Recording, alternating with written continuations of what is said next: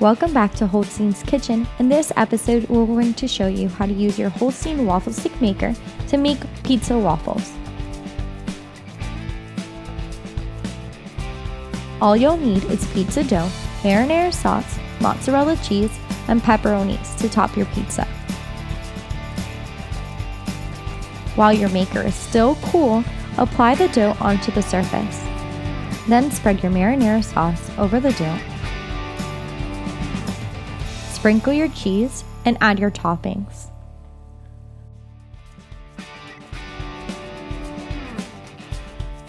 Close the maker and allow to bake for 7 to 10 minutes. In just a few minutes, your pizza will be ready to enjoy. We hope you enjoyed this episode of Holstein's Kitchen. Make sure to check back with us for more recipe tips and ideas.